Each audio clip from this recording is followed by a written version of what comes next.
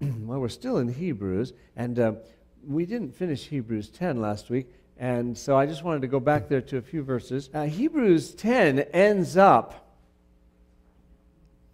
with a plea for consistency. Hang in there, basically. He says, don't give up your faith. Don't lose your confidence. Don't backslide. Anybody ever backslide? Okay, let's ask another way. Anybody who never backslid? I think we've all been backsliders, haven't we? We've all let go of something we once possessed and had to get it back again in our relationship with the Lord. Isn't God good, though? He does not say you can't come back. The main danger is if we get too far away, we may not want to come back. We may lose the longing for what we're missing. So don't let it go too long. That's really the warning in this last part of Hebrews 10, is don't let yourself get too far away. Don't let yourself fall clear away from God's grace. So there would be nothing more that He could pour out to bring you back. That's the great appeal. And I know that you folks have been listening to the Lord for a long time. But even among the saints, sometimes I find people who aren't sure of their standing with the Lord, and they're not sure that they're close to the Lord. Let me assure you that if you're hearing any little voice telling you, I want to be closer to you, it's not too late for you. If there's any longing, any appeal in your heart, any pulling from the Lord, then listen to that. Sometimes people say, I'm afraid I've committed the unpardonable sin. Well, anybody who's afraid of it hasn't done it. Because the unpardonable sin is one for which you don't seek any pardon.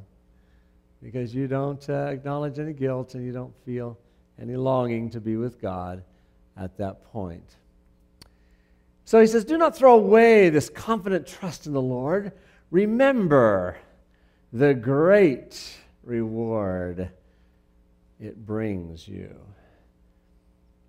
You know, I suppose it's a part of aging, but you get to the point where you realize the only thing you really, really can't get along without is the Lord in your life.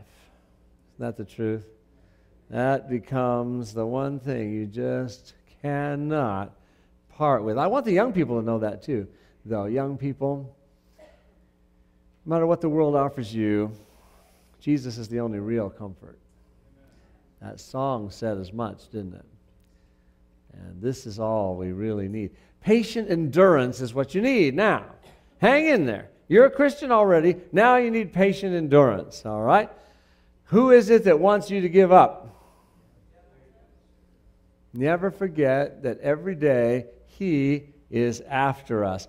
I've thought many times it's a good thing the Lord doesn't sleep, because the devil doesn't sleep either. And He is after us. So every day we must be filled up with the hope and courage we find in Jesus only. That's why we don't even dare start the day without Jesus. Are any of you so bold that you just get right up and go to the shower and grab something to eat and run off to work? If you do that, you might as well be saying, hey, devil, come on. Come on after me today. I'm ready for you now, and I'm going to just do whatever you say. Because you have not entered into the shelter of the embrace of Jesus Christ. Your faith will be weak. Your courage will be low. Your longing for things that satisfy will be high, and the devil will find something to drag you down. Some of you who have experience know I'm telling the truth, aren't I? Start the day with Jesus, or the devil considers it an open door. So you need patient endurance so that you will continue to do God's will, and then you will receive all that He has promised. Notice that what we need is the patient endurance. The continuing to do God's will is the result, the consequence. It is the outgrowth of having this strength that we find in Christ. We don't do God's will and then get the strength. We receive from Christ this patient endurance, and then we can do God's will. You see? Never, ever, ever commit yourself to doing God's will without first seeking His strength. Because then you'll fail to do His will and you'll be even more discouraged. Let me put it another way. Don't make promises to God until you have claimed His promises to you. That is always the right order. For in just a little while, the coming one will come and not delay. Now realize that this was written a couple thousand years ago. Does that make us fear that maybe there's a couple more thousand? How many of you think we have any reason to expect a couple more thousand? I didn't think so. See, you're Seventh-day Adventists, most of you. Yeah, and you know that Adventist part means Jesus is coming soon. Well, we thought He was coming sooner than this, but He is coming soon. He's not waiting another 2,000 years. That fourth kingdom has already come. The little horn has already grown out of that fourth kingdom. The 10 horns have already grown out of that fourth kingdom. And the 10 horns already have their crowns on them and have had for a long time. And that seventh head has received its deadly wound, and that deadly wound is already healed. And all the world is already beginning to wonder after the beast. And the United States is becoming the lackey of the European religious Western Christian coalition, and the end is coming because the end of Revelation is coming. So, He's coming soon. We still anticipate the strong possibility of living to see Him come in the clouds. That's a good hope. Someone said to me a while back, "Oh, Pastor, now do you really think that at 95, I should have any hope of seeing Jesus come in the clouds?" And I said, absolutely. Not only that, you should have hope of being part of the loud cry. Why, do you know what the Holy Spirit can do to an old body? I'm waiting to see those 95-year-old ladies out there going door to door. Think of the witness that's going to be. I'm waiting to see, under the power of the latter rain, people throwing their canes and crutches and walkers away. You don't think that's going to happen? I'm waiting to see that dementia fade back. Anybody look forward to that? I'm waiting to see people who can hardly remember their birthday. I'm trying to forget mine, actually. I'm waiting to see those people who discover suddenly that they can preach. You think any miracles like that will take place? I do too. So don't you say, "Oh, no, I'm too old to have any part in the last work." That's not so. You ask the Lord to use you, He will use you. He will not delay. I like that. He will not delay. You know what that implies to me? That implies that there's a time when He's already set that He's coming. And anyway, why would Jesus say nobody knows the time except the Father? Which doesn't that imply that there is a time? That's what it implies to me. And even though He seems to delay, He really doesn't delay, the Bible says elsewhere. And my righteous ones will live by faith.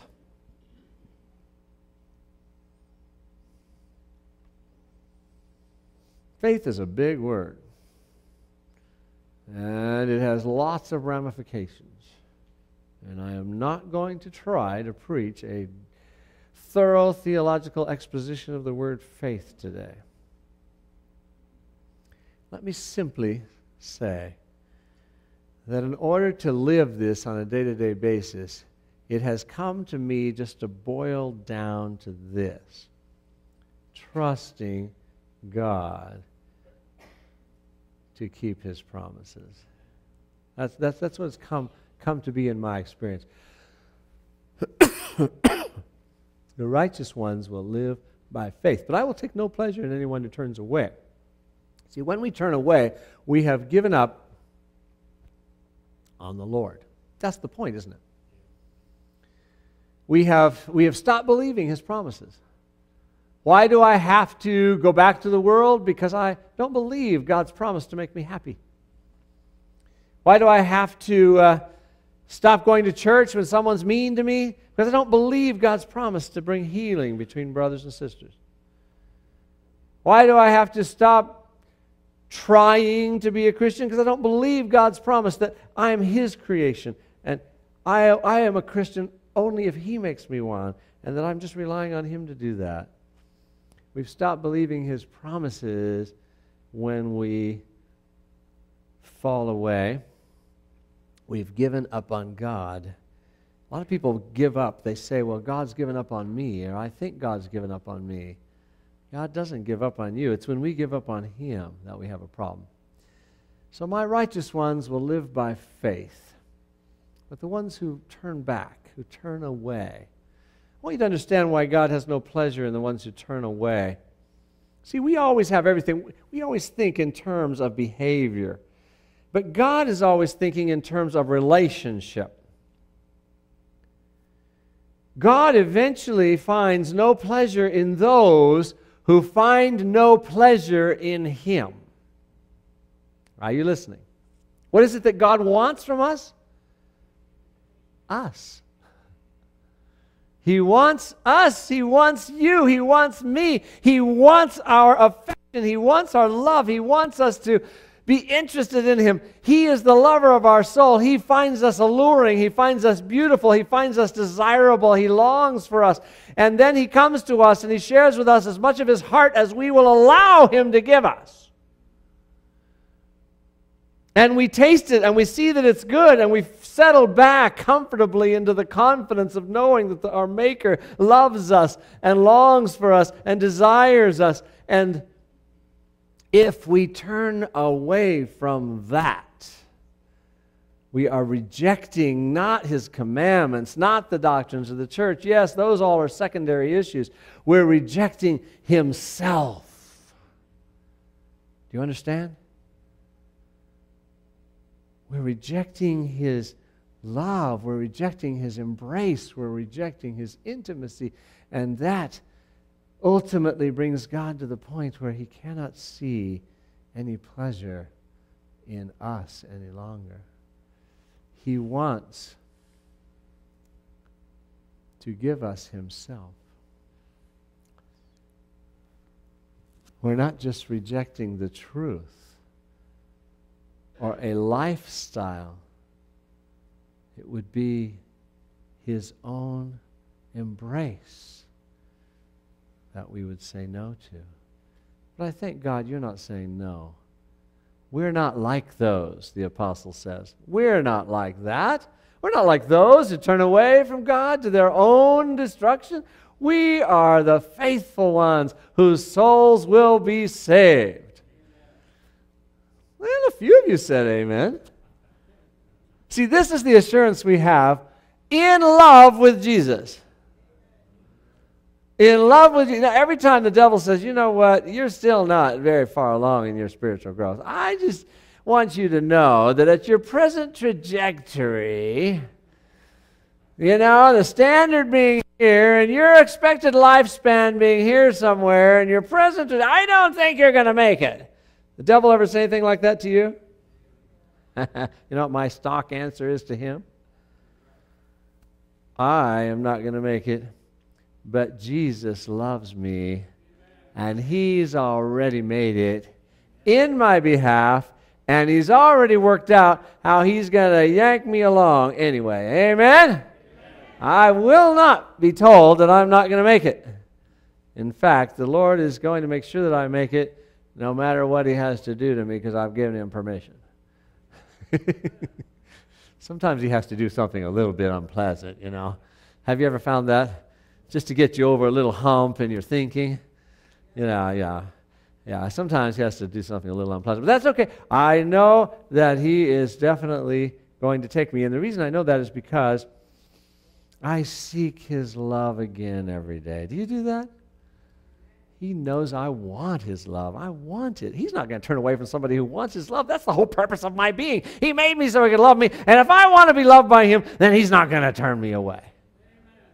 I do. I really do. That's what I live for. So we are not like those who turn away from God to their own destruction. We are the faithful ones.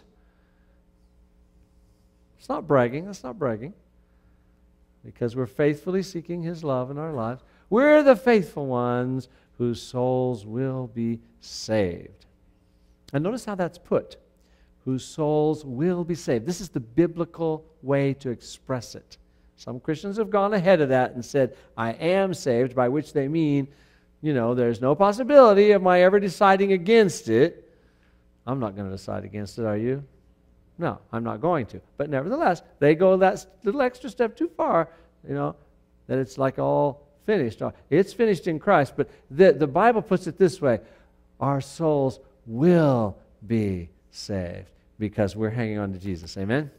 We're hanging on to Jesus. The devil's not going to tear us loose from Jesus. In fact, the harder he tries to tear us loose from Jesus, the more he drives us to Jesus. So now we go into the 11th chapter, which begins so famously, faith is the confidence that what we hope for will actually happen. So we do have confidence that in the not distant future now, we will be with the Lord. Yeah. And if you make your daily devotional life about loving Jesus and letting Jesus love you, then being with the Lord becomes the attractive thing. And that becomes the really, really attractive thing. And I used to think, we'll have to take a number like you do at the post office, Did you ever have to take one of those numbers? Yeah. Oh, I know where. It's at the Department of Motor Vehicles, isn't it? That's the really awesome one. I went in there a couple months ago, and I saw up on the screen it was number 51, And then I had to take a number, and my number was I think it was 210.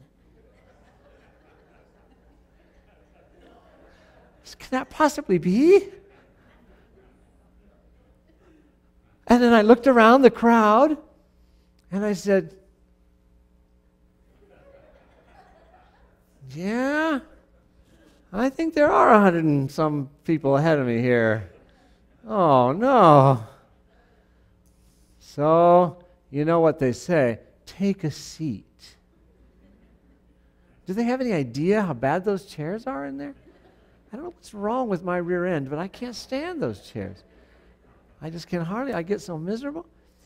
So I said, no way am I going to take a seat. I can count. I'll take my number, and I'll go down to Taco Bell or somewhere. I'm going to take a seat. Anyway, it takes forever, to sometimes to get any attention from anybody important in this world. But Jesus, I've really learned just the last few years that Jesus has the awesome ability to give all of us his personal attention simultaneously. So we're going to get to go and be with the Lord, and we really are going to get to be with him. Not just in groups. I mean, really, we're going to get to be with him, and we're going to enjoy his presence. In fact, we already do, don't we? We already do. But we're going to enjoy his presence in a even more real way, and his voice will be speaking to us as just like right in our ear. It's just like visiting together, and it's going to be great all the time. And it's already starting. The only way to make sure you get to heaven is to start now, being in heaven every day. That's right. So through their faith, the people in the days of old earned a good reputation. Now, that word reputation is not the way we use it today. Today we use reputation to mean that this is the way you are viewed. It's kind of your public character. But this means that they got a good report. Good things have been said about them because of their faith. And this chapter goes into the lives of many of the people from the Old Testament. It's so awesome. For instance, he says here, it was by faith that Noah built a large boat to save his family from the flood. Do you know why I use this New Living Translation in preaching sometimes? Because there are actually people in the congregation who don't know what an ark is. And let me tell you something. You think that's kind of offensive? I want this church to be filled up with people who don't know what an ark is. Are you with me there? So I am in anticipation of that event. I'm using a simple version. I thank you that you haven't criticized me for it yet. Just want to do a little preventive in case you were thinking about it. All right, so by faith, Noah built a large boat to save his family from the flood. Now, that really did take some faith because he'd never seen a flood. Nobody in the world had ever seen a flood. So you see, faith in his case was believing what God said would happen. Now, how are we saved? By believing what God says will happen, or has happened, as in the case of the cross and our forgiveness for sin. Believing that what God says is true, even though we can't see it. Believing that God says, Dale Lehman, you are my eternal companion. You are a holy saint, worthy of walking with the angels forever. Now, I can't see that yet. Can you see that? No, I can't see it. But I'm walking by faith. Amen? Yeah, I believe a flood is coming. How many of you believe that? 2 floods, actually. A flood of the Holy Spirit is coming. Amen? Followed by a flood of iniquity. Followed by a flood of fire. And I believe it. That's faith, because when I look around the church, I don't see it yet. But I believe it. I look around the community. I don't see it. There's a lot of indifference in the community. But I believe it. Do you believe it? I believe the best day for this church is yet ahead. How many of you believe that? This church has had a better day in the past. Isn't that true? It's had a better day in the past when it was always crowded. But then it spawned a number of other congregations, and people have grown older, and children have moved off to hither and thither, and people have died, and so forth. And so it's had a better day. I believe that no matter how good its former day was, its best day is still ahead. And that's not because I'm a positive thinker. Ask my wife. I am not a positive thinker. You know I'm not. When she makes something in the kitchen, she's a good cook. She's been cooking for years. When she makes something, though, I ask her this: are you sure you got it together right? Is that going to come out good? See, because I'm not naturally a positive thinker. I naturally fear things won't be good. But no, I believe the best day of the church is ahead, not because I'm a positive thinker, but because God has promised it. I'm going to pour out my Spirit on your children, your young men, your old men, etc., and it's going to be glorious. So I just want to be part of that, don't you? So the flood is coming, he said, and Noah believed. That's why Noah, see, he's such a good example. He had to wait 120 years. Anybody been waiting 120 years? He had to build that boat for 120 years. Believing that there would be a flood. I can just see him. A flood is coming. And the people say, a what? What is a flood, Noah? A flood is when everything gets run over with water. Noah, our scientific calculations show that there isn't enough water on the planet to cover the surface of the planet, even if it all came out from its underground currents somehow. Noah said, God told me a flood is coming. For 120 years he said that, even though everybody said he was really stupid. Wow, what faith, huh? Jesus is coming. A lot of people think that's stupid. You know why I believe it? Just because God said so. But I think I see a little evidence too. Yeah. So poor Noah, he went on preaching, and his preaching was so ineffective. Literally no one believed him. He finally just had to drag his kids and his family into the ark. See, what they didn't realize was that there was this outer atmosphere. Remember that one that's mentioned in Genesis, the first chapter? The scientists hadn't figured that out yet. They didn't realize that there was enough water to cover the planet out there, and that it would come down when God said so. It came down. Let me tell you, you think you've seen a flood. Anybody ever seen a real downpour where they say it's like raining cats and dogs? I've always been thankful it doesn't really rain cats and dogs. But anyway, you've seen that where you can't even move your window wipers fast enough because it's just... But the flood, when it came, was really beyond. It's a wonder that you could even breathe, because it was like you were already buried just by the depth of the rain that was coming so fast. Amazing. And that boat went up, and all the people who thought Noah was so stupid regretted that. So faith is believing what God says. He obeyed God, who warned him about things that had never happened before. Well, this is where, we don't even have the challenge that he had. What we're saying is that the old church-state alliance that did happen before is coming back.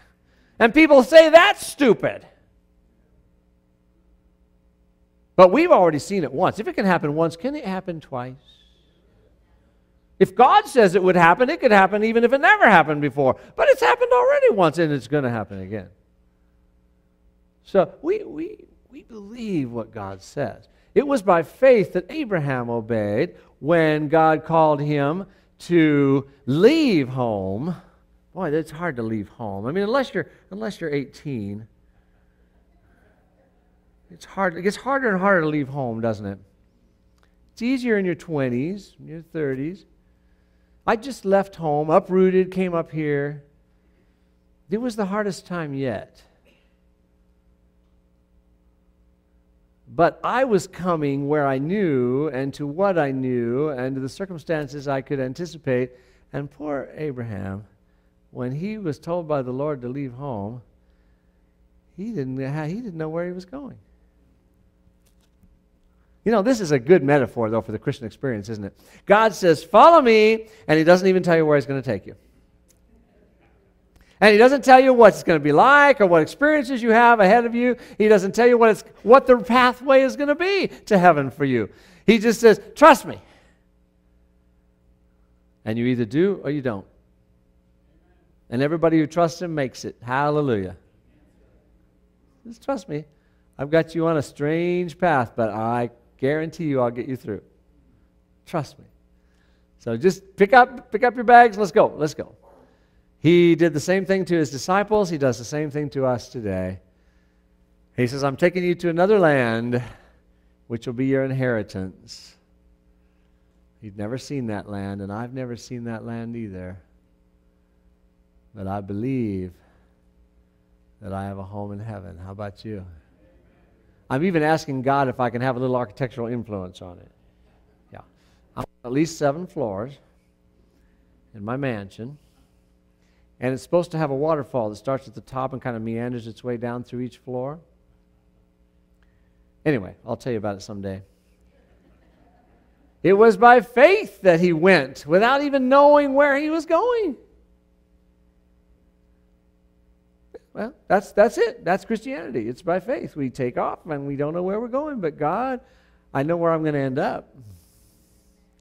It was by faith that the people of Israel went right through the Red Sea as though they were on dry ground. Our God is a consuming fire.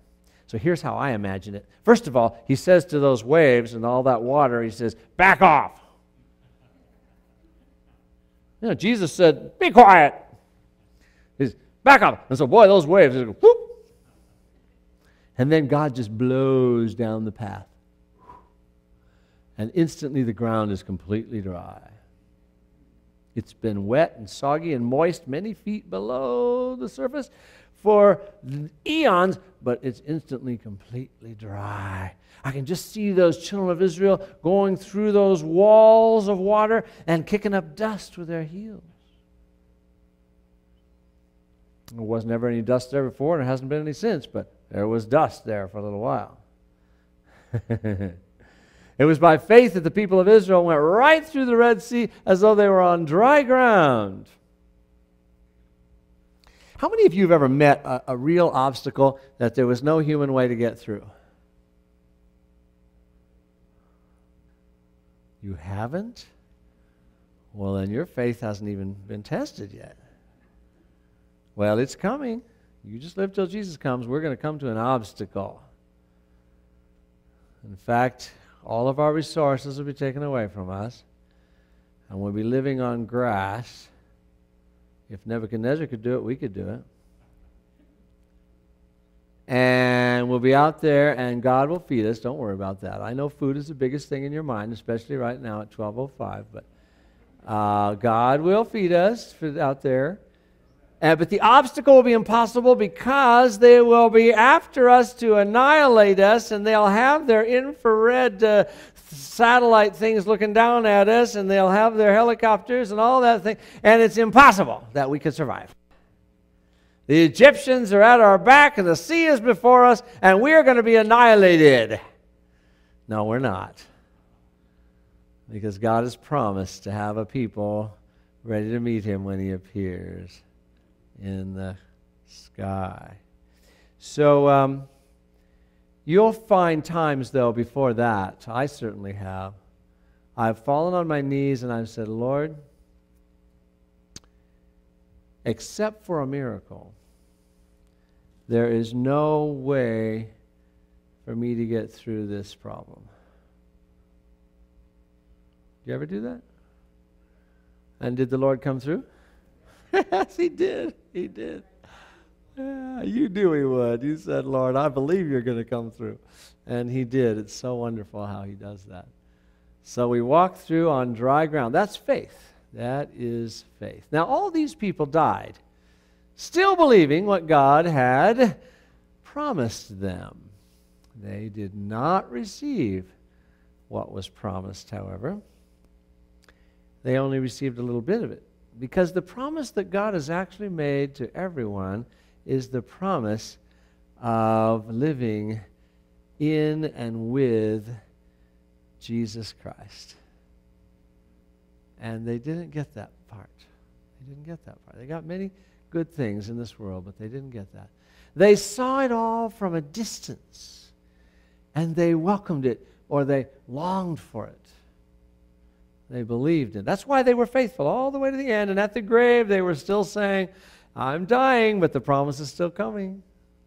That's what I love about the death of the saints. You know, death is such a terrible enemy, but for the saints, it's different. Because they always say, I'm going to see Jesus soon. I'm going to see Him in the morning. And they believe that even though they haven't yet experienced all the promises, they recognize they're not perfectly holy yet. They recognize they're not absolutely, in possession of everything that they have in Christ Jesus. They know it's theirs. Amen?